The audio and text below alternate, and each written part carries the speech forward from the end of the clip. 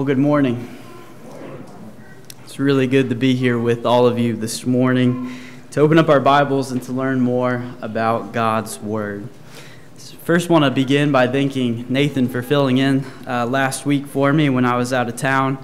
I was able to listen to his lesson on YouTube, and I appreciate the thoughts that he brought forth. He did an excellent job with that lesson. But it's really good to see everyone here this morning. We do have quite a number of visitors, and we're really glad that you've chosen to be here. Some of you may be passing through. Some of you may be here for a specific reason. But whatever it is, we are certainly glad that you are with us this morning. But I'll be honest, I've been really excited about this morning's lesson. Not just because we get to finally be back in the building. I know last week was the first week for some of you, but for me, this is the first time back in a while. It's good to be back up here, not preaching in front of a screen. I'm really glad I can move around a little bit. That's helpful. But I'm really glad because this morning we're going to introduce the new theme for the year 2021. And much time, much prayer, much preparation has gone into this theme, as have the previous year's themes as well. And I'm so thankful for the elders' guidance with such a theme as this as we're going to be getting into this morning. And it's my prayer that with the lessons that are going to be presented throughout the course of this year that will correspond with this theme, I hope that it will help us deepen our love for the Lord, but also deepen our love for one another and the family that we have here at Kaysville.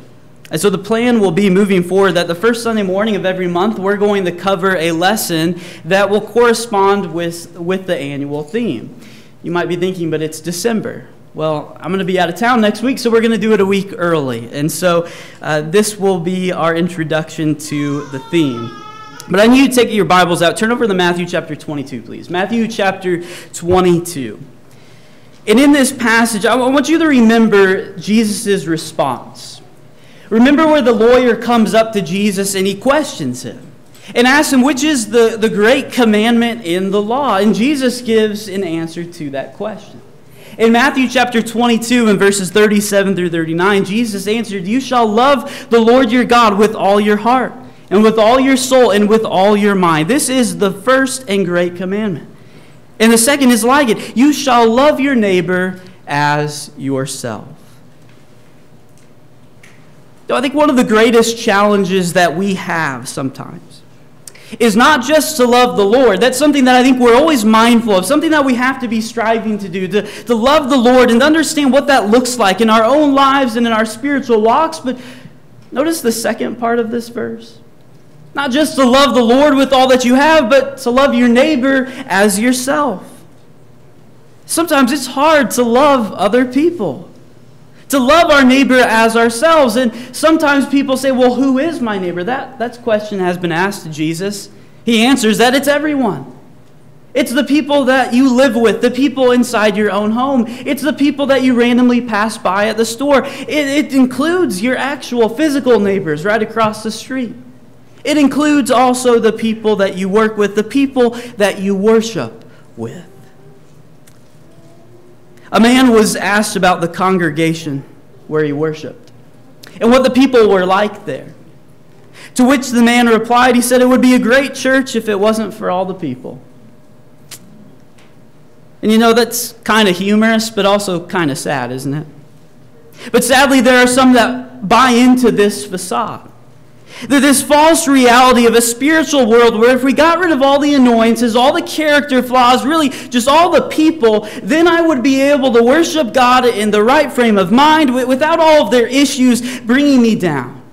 That if I just got rid of the annoyances, the different things that people do that get in the way, then I would be able to just worship God. Nothing would be interfering with me in my spiritual life. Then that would be good. But brethren, that type of spiritual world isn't meant to exist. The church isn't supposed to be a monastery to be occupied one person at a time, a type of world where we're striving to get away from our brothers and sisters in Christ. Not at all. Read through the book of Acts and see how the New Testament church needed one another day by day, that they were with their brothers and sisters in Christ. They needed each other. And so we understand when we open up the Bible and we read the New Testament that the church, it's a family. It is a family of believers in whom we share fellowship, joy, trials, and worship with. And in fact, our attempts for righteousness will be incomplete. They will be incomplete until we learn to properly not just love God, but also love our fellow man. And that also includes people outside of these walls, but especially the people inside these walls. Notice 1 John chapter 4 in verse 20. 1 John chapter 4 in verse 20. John writes, "If anyone says, 'I love God,' and hates his brother, he is a liar. For he who does not love his brother whom he has seen cannot love God whom he has not seen." I mean, it's just amazing. It's amazing that God knew how easily our disposition toward others and what we practice can so easily become twisted. That you can say you love God all you want, and that you're loving Him with all your heart, with all your soul, and with all your mind. But until we show that in our actions with the people we live with, the people we worship with, and our fellow man, it doesn't really mean that much. And so this year, our theme at the Kaysville Church of Christ is to emphasize the theme of one another. We're going to stress the behaviors, the attitudes, the conduct of our love, and also the obligations that we have to our spiritual family here, the body of Christ in Kaysville. And I think this theme will encourage us, but I'm going to warn you now, it's going to challenge you. It's going to challenge you to be the type of Christian that the New Testament calls you to be. The Bible has a lot to say about this. 58 one another commands appear in our New Testament. And so how we treat each other, how we get along with our brethren, seem to be pretty important to God, which means it better be important to me and how I am serving my brethren in Christ. You know, there were many conversations with the elders and the deacons here and their wives, and I think there was a unanimous agreement that a theme focusing on one another was very timely. Very timely. That this theme wasn't selected because the elders think that the congregation here is just at each other's throats. There's all these problems and everybody's just, bashing heads. That's not the case at all. Thankfully, we enjoy a great deal of peace and unity here and a great deal of love for one another. But why this theme is so timely? Because let's face it, as we look back on 2020, it wasn't exactly the easiest year, was it? It's brought some unique challenges. Some challenges that the shepherds here, us as members, that we've never faced before. We didn't think that we'd be sitting here in mask, probably, a year ago. Probably didn't think that would be the case. And so it's brought these new challenges that we've had to face, adjustments and change. We don't like change. And all of this has been happening. And I know we hope that, 2021 is going to be here this week, Lord willing. I know we hope that next year, 2021, will get here, and when the clock strikes midnight, everything's going to go back to a pumpkin. All the bad stuff, it's going to go away. It doesn't work like that. We've learned that's not going to be the case. Some of these challenges that we face in 2020, they're going to be with us in 2021. And so what a better theme than to emphasize one another and our dependence, not just on one another, but ultimately also on God. Brethren, God didn't put us on this earth to survive spiritually in isolation by ourselves. And so we need to learn how to grow with our family in Christ. We're going to be discussing one another's, like, how can I bear the burdens of my spiritual family? How can I live in harmony with my brothers and sisters in Christ where we have so many different opinions about so many different topics? How can I improve on submitting to one another or showing hospitality to one another? Or do I truly understand what it means to forgive one another? These are just a few of the one another's that we are going to be discussing in this upcoming year. But as we begin looking at this yearly theme each month, what we're going to do is focus on a specific one another for every month of the year.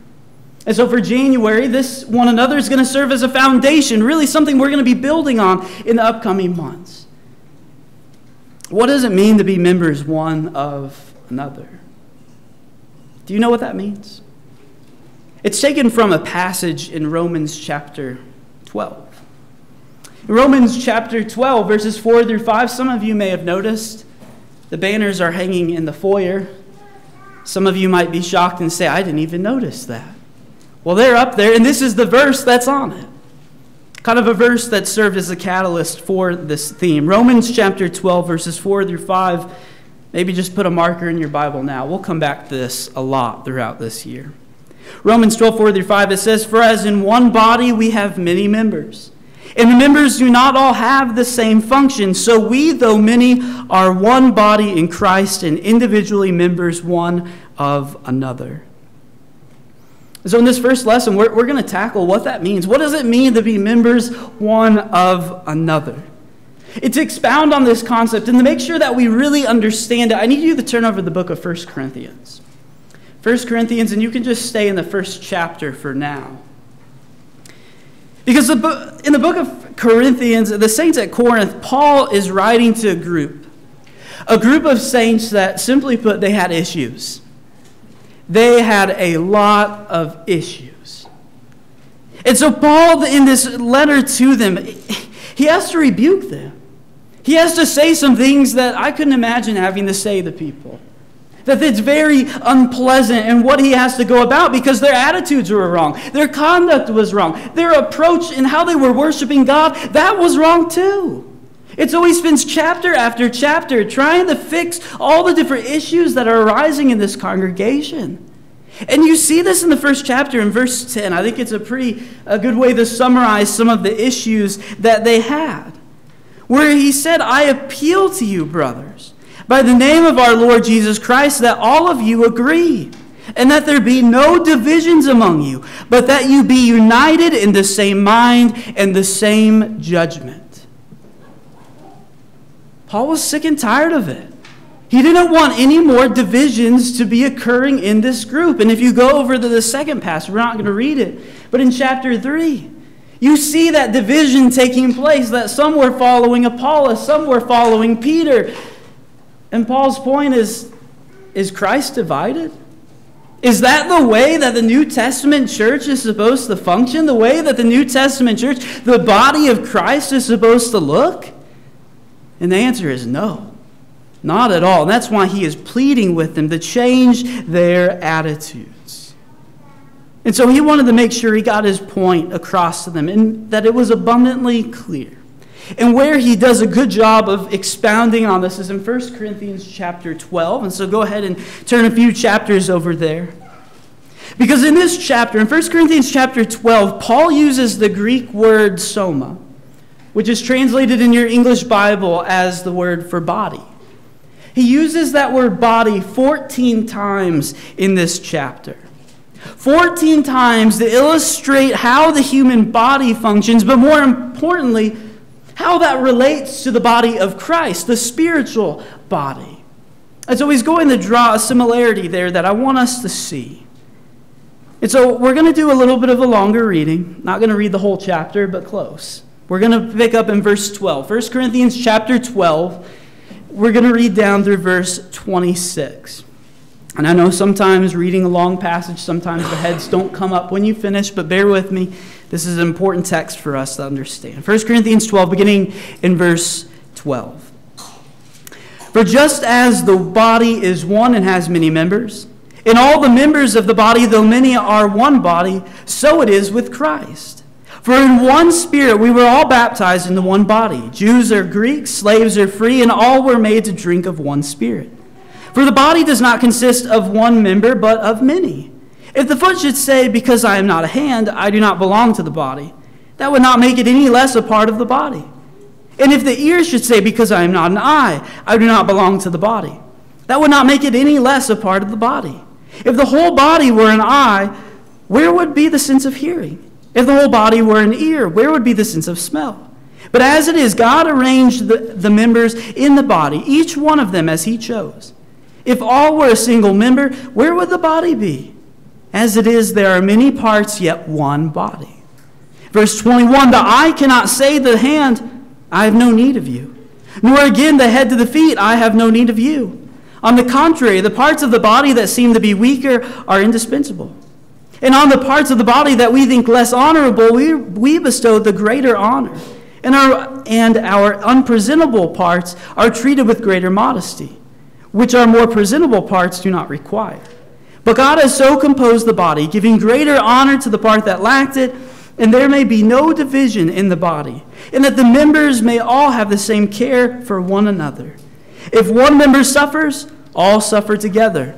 If one member is honored, all rejoice together. Did you catch Paul's message in there? Hopefully you noticed all the times that the word body is mentioned and trying to illustrate that point and how a body operates, how it's supposed to function. Paul's saying that Christians are members one of another. It's a unifying phrase showing how the body of Christ, how a group of Christians are supposed to work, how we're supposed to get along with each other. And that's why he ends this lengthy and descriptive section with, I think, a concise statement in verse 27. That's why I left off in verse 26, because in verse 27 he says, "Now you are the body of Christ and individually members of it." We're a body. We are a team united in all that we do, which is great news, because there is power in unity. Us, the church, oftentimes we use that expression referring to it as a building. But that's not how the New Testament pictures the church. The church is a body of believers. It's you, it's me, it's us, it's the individuals. We are the church. And when the church is viewed in its proper mindset, we see just how powerful it can be when every person does their part with the strength that Christ provides. For instance, have you ever tried to lift a heavy box before? I'm sure all of you have, especially if you've moved. You know exactly what that's like. Here's the temptation that we have when we lift up a heavy box. What do we try and do? Naturally, we look down at it, especially us guys, and we do that. What happens? Well, either you throw your back out or you feel it the next morning. And so you learn very quickly that you can't just bend from the waist. That's not going to be helpful.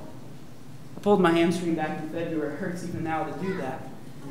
But what you should do, you learn, is not to bend from the waist, but you bend down low with your knees, with your legs. You activate the arms, the legs, and the back. And you know what happens? It's a lot less backaches. When the body works the way that it's supposed to, it makes everything run smoothly. And the same is true with the spiritual body. When we get along with one another and we function the way that God designed the New Testament body to function, there's going to be a lot less backaches for us as well spiritually. And so as members one of another, we do good to each other, knowing that this is what the body needs to operate efficiently. And this will make sure that the Lord is glorified. I think that's a really important thing to clarify up front about this theme. We're going to be talking a lot about our relationship with one another, and I don't ever want God to come out of that equation, that we overemphasize one another, that God somehow seems secondary, because not at all. The reason that we have a relationship with one another in the first place is because of what Christ has done for us. Because what Christ has accomplished on the cross. He's the reason that we have this spiritual family and the blessing that it is. And so this theme isn't about making your life more pleasant, making your life easier, that everybody just gets along. In fact, some of these lessons are going to challenge you, and I'm going to warn you, they're going to require more from you, which is hard work. But we do this not to make our lives easier, but to glorify God in this community, to make sure that He is the one receiving the glory, not me, not you, not us, but God. And so we are members of the same body, directly connected to each other. And that has some immediate implications for us. Some lessons that I want us to take home. 4 quick points, and then this lesson will be yours. The first that I want us to see is that all individual Christians, all individuals, we all have a function. We all have a role to play. We all contribute. We all offer something to the group. And that's what Romans 12, 4-5 is getting across. For as in one body we have many members, and the members do not all have the same function. So we, though many, are one body in Christ and individually members one of another. And I know Romans 12, that chapter contextually as it begins, is speaking about the different gifts that existed among the saints there. And in a miraculous sense, those gifts do not occur today. But I think the principle that Paul is speaking about here definitely does apply to us today. That we all have a function, each and every one of us, whether you're young, whether you're old, whether you're male, whether you're female, it doesn't matter. You have something that you can offer to the body of Christ. But here's the warning: if you're not adding anything, you're not doing your part, you're not contributing anything to the work here, that's a problem. Because Scripture demands that you play your part. You have a role that you need to be active in doing. Even if you think you don't have that much value. Maybe you doubt yourself and say, what can I really do? I can't teach a Bible class. I can't do this. I can't do that. You still have a very important role to play in the Lord's Word.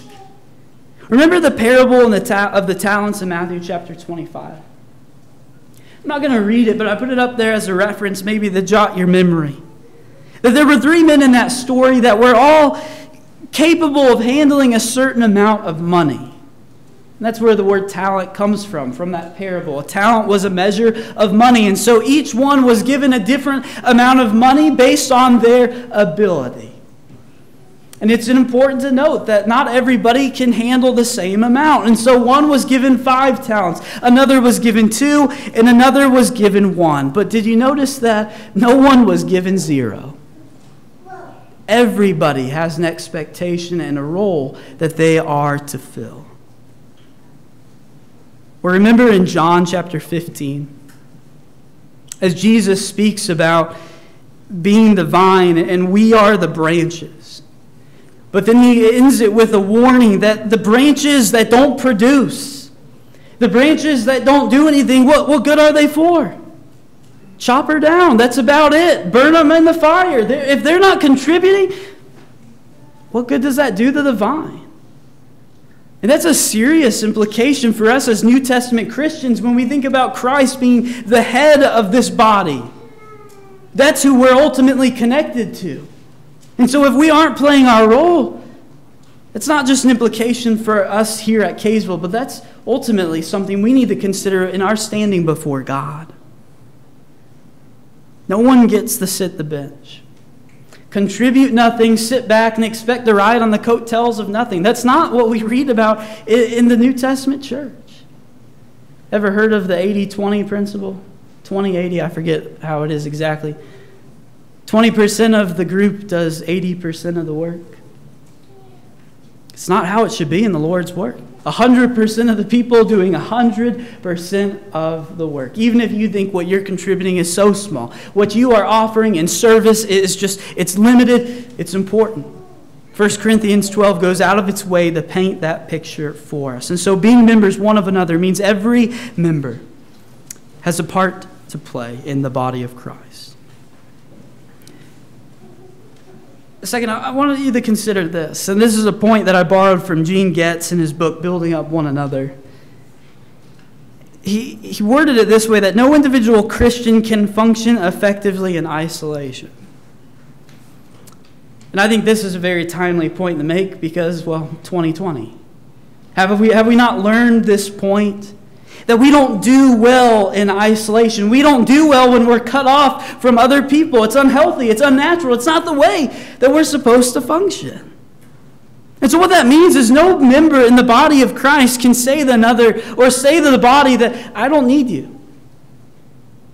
That can't happen. 1 Corinthians 12:21, Paul addresses that idea. This idea that some might say that they don't need the body, that they can do it by themselves. The eye cannot say to the hand, I have no need of you. Nor again the head to the feet, I have no need of you. That means you can't operate in the Lord's body and say things like, I don't need the church. Or I don't need my brethren. Or I can do this all by myself. It's not the way the body is supposed to operate. In Proverbs 18:1, a verse that won't be on the PowerPoint, Proverbs 18, verse 1 says, "Whoever isolates himself seeks his own desire." The one another's that we're going over this year teach us that we aren't meant to isolate ourselves as the body of Christ. Rather, we need each other. The hand can't cut itself off from the body and say, "I don't need you." Because like we said, Ephesians chapter 1, verses 22 through 23 point out that Christ is head of the body, that is the church. And so if you cut yourself off and say, "I don't need my brother, I can be alone with, I'm going to do this by myself," you're not just cutting yourself off from your brothers and sisters. You're cutting yourself off from the head, that is Christ. That's something we need to slow down and consider. Especially when we're alone, when we're isolated, it's a really easy time to be picked off.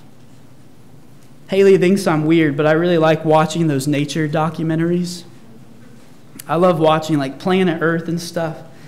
They get those drones high up in the sky, or the helicopter looking down on how like the lions hunt in Africa.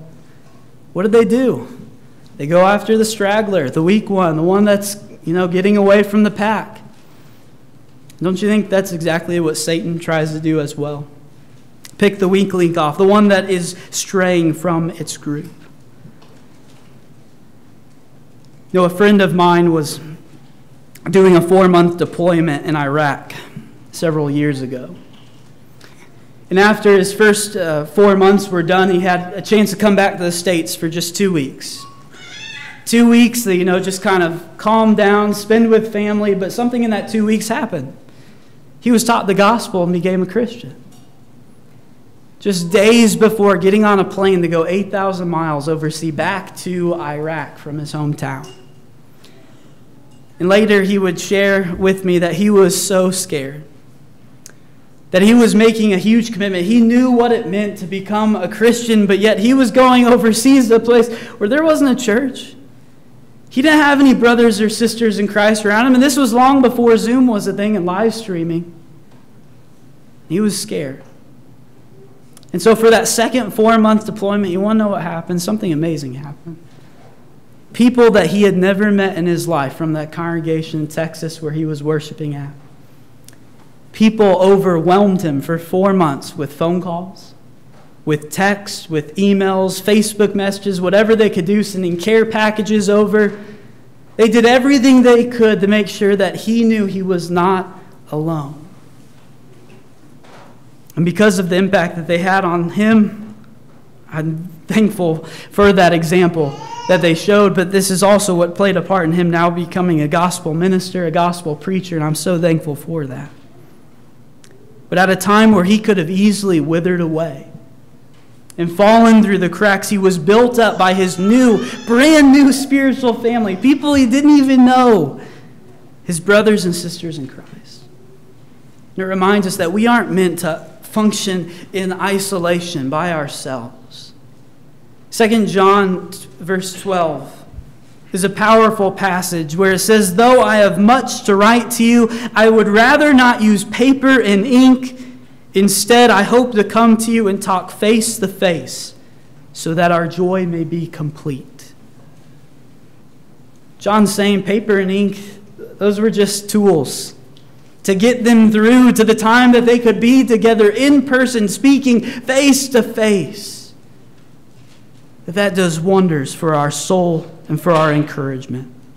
And so we can't shut ourselves off from our family, because if so, we become easy prey for the devil to pick us off from the pack.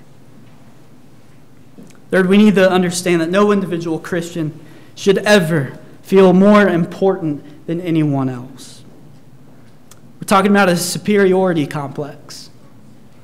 Those that elevate themselves, put themselves up on a pedestal. And this can happen for a number of reasons.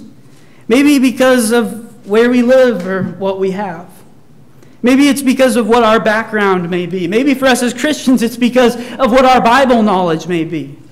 Or like the Pharisees, like we talked about a couple weeks ago, maybe it's because of how righteous we are compared to others.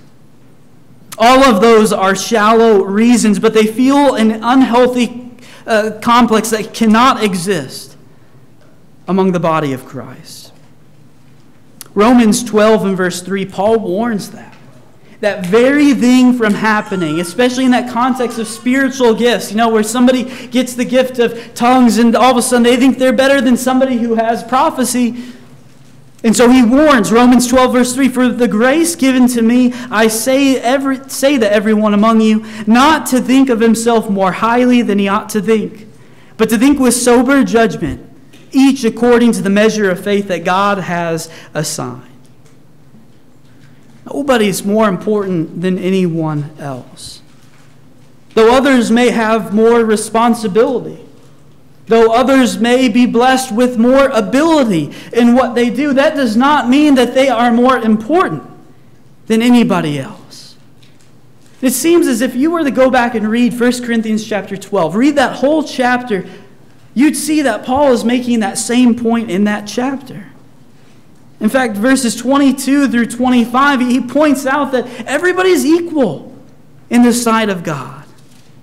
Even though in man's sight, we may overlook the part that, doesn't get the limelight, doesn't get all the attention. That's the one that man and also God places the greater honor on. The people working behind the scenes. And we tend to notice, we tend to highlight the song leaders, the people that teach Bible class, the preacher, the different things like that. They're visible. They're visible parts as it relates to the body of Christ, especially in the context of worship. I get to preach before you on Sundays. I'm blessed to do that as an evangelist. I get to teach class on Wednesdays. I get to do these different things. But does that mean I'm more important? Not at all. And shame on me, shame on you, shame on anyone who puffs themselves up or puts themselves on a pedestal because of the role that they're playing. Doesn't make anybody more important in the kingdom of God. There are a great number of people, especially here at Kaysville, that are doing so many things, especially behind the scenes, to help this body function the way that God designed it to.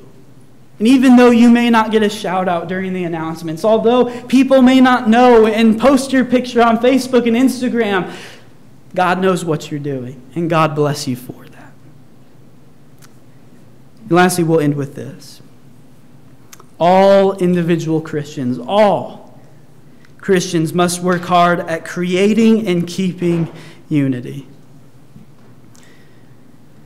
Last week when Haley and I were in Alabama at a wedding, the mother of the bride, she said, "It takes a village. It takes a village to raise a child." And I think we all know the meaning of that quote. That parents rely on a large number of people over the years to help raise their child. But the same principle is true when it comes to the local church.